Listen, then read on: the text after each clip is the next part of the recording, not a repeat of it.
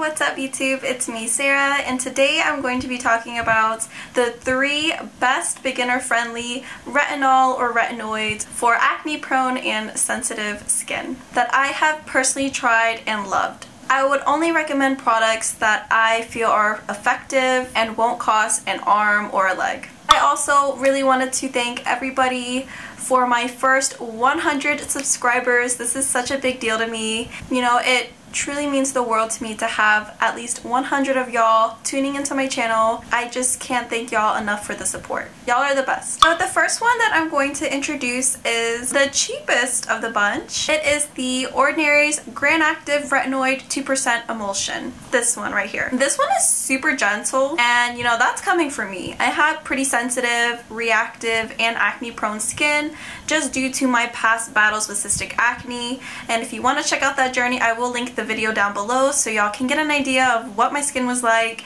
and how I am still healing from my past struggles battling that acne, so you can check it out. I don't want to take up too much time talking about my cystic acne before, so it makes your skin feel really soft and smooth. It's super cheap. It's like, I think less than $10, and you can purchase it at Ulta. The only downside about this particular retinoid is that, you know, it really actually didn't help with the appearance of my fine lines or my wrinkles. I have wrinkles or like these lines on my neck, which I have been trying for the longest time to get rid of, and I haven't found a product that actually really has been helping the appearance of those lines. And I had a wrinkle or a line on my forehead, and that's been there for quite some time now. This retinoid did not do anything for that. It only made my skin feel really soft, but that was really it. But I think that it's still a great retinoid to introduce if you haven't started using any retinoids or retinol in your skincare.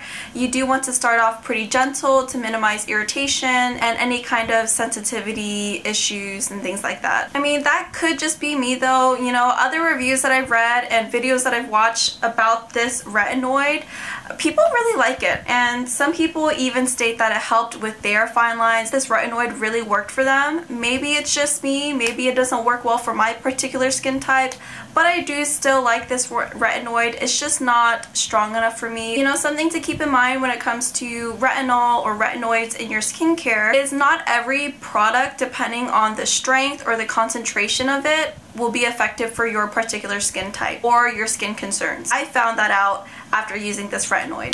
Oh my god, I wasn't even filming. I literally went on a rant for like 2 minutes and I realized that I wasn't even filming it. I'm just gonna keep this camera on because I'm not gonna get dry mouth because I forgot to press the freaking record button.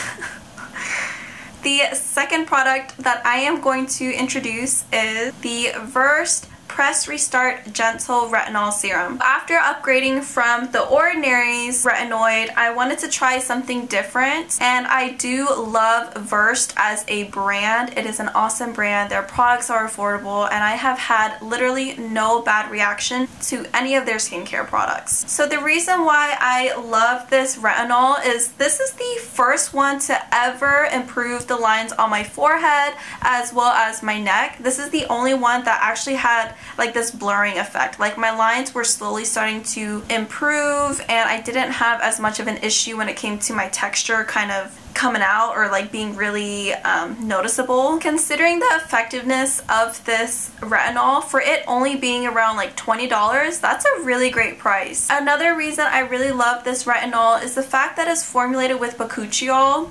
I don't know if I'm saying that right. With bakuchiol.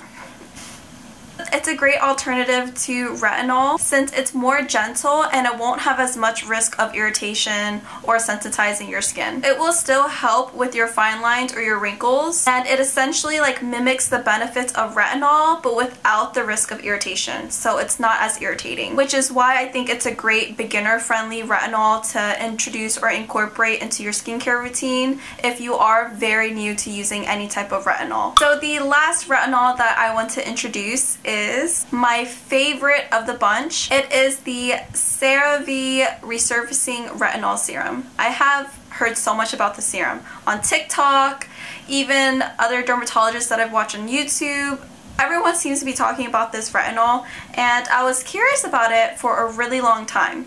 So you can purchase this at, I think, Ulta. You can also purchase it at HEB. So it's a pretty accessible product as well, which I love. It costs only around, I think, $17. This is the best retinol I have tried yet. I have really sensitive and reactive skin, so I'm always pretty nervous when it comes to trying retinol. But whenever I apply this product to my face at night, like, it's soothing. I have no burning or tingling feeling. It's so gentle, but it worked the best out of this bunch here. Like, it worked the best at getting rid of that line and helping the lines on my neck. This would be my top pick of the bunch, but it really depends on your skin because everyone's skin type is different and we all react differently to certain ingredients or different products, how the products are formulated.